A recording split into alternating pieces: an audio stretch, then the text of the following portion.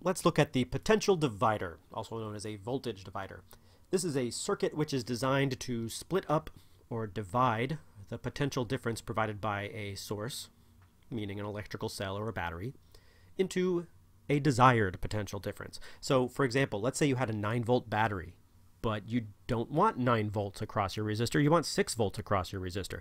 The potential divider is a way of dividing up that 9 volts from your source into what you want, into 6 volts. Okay, and I'll show you an example. Let's draw a battery providing an EMF, and we will connect it to 2 identical resistors. So this is a series circuit, so the current through both resistors must be the same.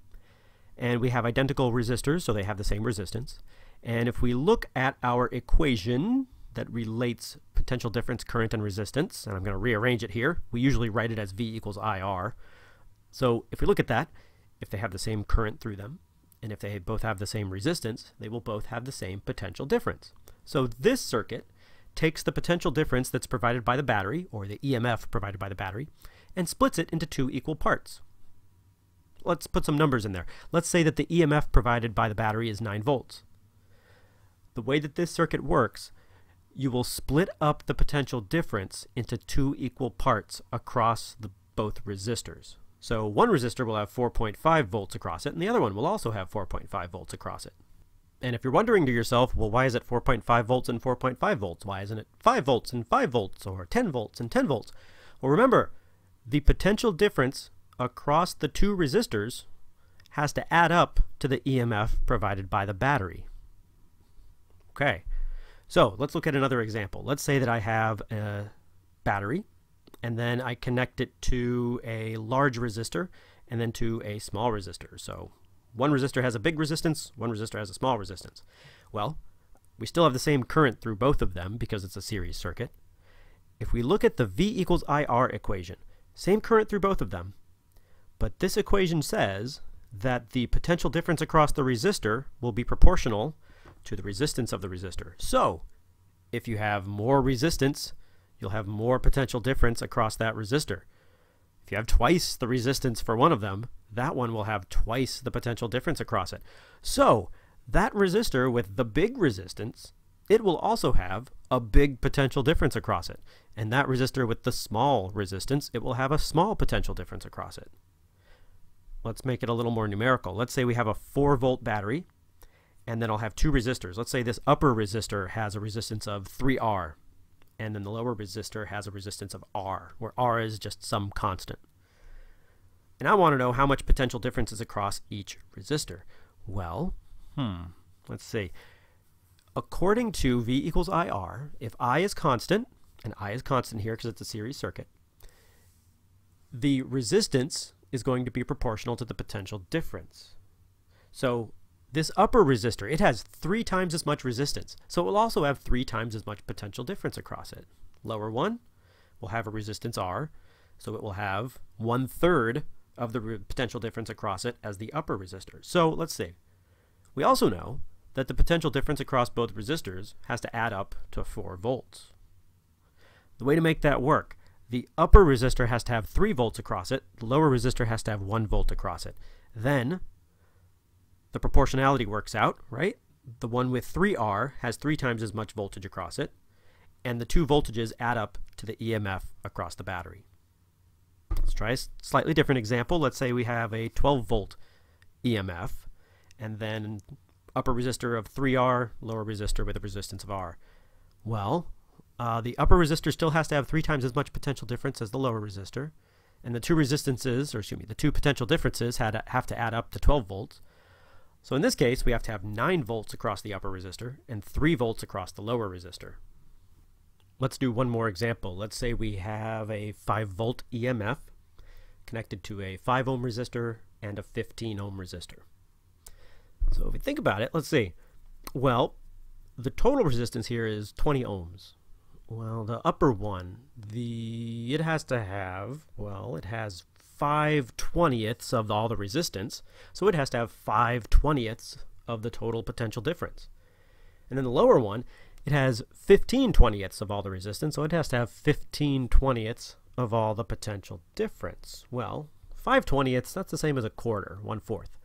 So it has to have 1/4 of all the potential difference. And 1/4 of all the potential difference is 1.25 volts. So the upper one has 1.25 volts across it. And the lower one should have 3/4 of the potential difference across it. So 3/4 of the potential difference is 3.75 volts. The lower one has 3.75 volts. Now this is not the only way to make a potential divider. Another way to do it would be with a variable resistor. And a variable resistor is just what it sounds like. It's a resistor where you can somehow change the resistance. You can vary the resistance. Imagine that there's a knob on the resistor, and if you turn the knob one way, the resistance goes down, and if you turn the knob the other way, the resistance goes up. And we could use a variable resistor to create a potential divider that would look like this. So let's say that we care about the potential difference across the variable resistor. We want it to be a certain value. What you would do is adjust the resistance of the variable resistor until you get the desired potential difference across it. So if you don't have enough potential difference across your variable resistor, then increase your resistance of it, and you'll increase the potential difference across it until you get to the desired potential difference. So this seems like a great idea. However, one flaw is that it doesn't go over the entire range of potential differences. So what I mean by that is you could take this variable resistor, and if you turn the knob until the resistance of it is equal to 0, then your potential difference goes all the way down to 0. And then you can take the variable resistor's resistance and increase it as big as it goes, but you will never get the entire EMF from the battery across it, because it's always going to share some of the potential difference provided by the battery with the other resistor. It will always only be able to provide some fraction of the EMF across the variable resistor. You can never get the full EMF from the battery across this variable resistor. So there is another model for a potential divider, and that makes use of something called a potentiometer. And I'll draw the symbol for the potentiometer. It's a good representation of what it is, because if you look at this little arrow, that arrow is able to move. And what it does is it changes where the current can split off. So I'll draw it a couple different ways. Let's say that the arrow is all the way at the top of the potentiometer. And I'll draw a circuit where we have a potentiometer in it and a little resistance off to the side. Well, in this situation, when the arrow is all the way up at the top, all of the potential difference provided by the battery, another way to say that is all the EMF provided by the battery, is across the resistor over here. All right, so when the arrow is all the way up, we get all the EMF from the battery across this resistor. Okay, now if we take the arrow and we move it all the way to the other extreme, all the way down to the bottom, in that situation, well, let's see, the resistor over here will have no potential difference across it. The way to see that is think about what the current would do when it reaches that little arrow. It has two choices. It can either go through the resistor or it can go through the wire. Well, it's not going to go through the resistor. Why would it take a path with any resistance on it? It's going to just go through the wire. Another way to think about it is you have to have the same potential difference across both the wire and the resistor over here because they're in parallel. Well, there's no potential difference across a wire, so there's going to be no potential difference across this resistor. So in this situation, in this setup, when the arrow is all the way down at the bottom, there's no potential difference across this resistor.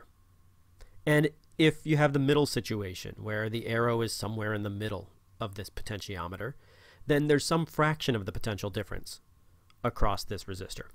This setup, this kind of potential divider, it has the benefit that the potential difference across this resistor over here, as you move the arrow, the potential difference can go from 0 all the way up to the EMF. It can go the entire range from 0 to the potential difference provided by the battery.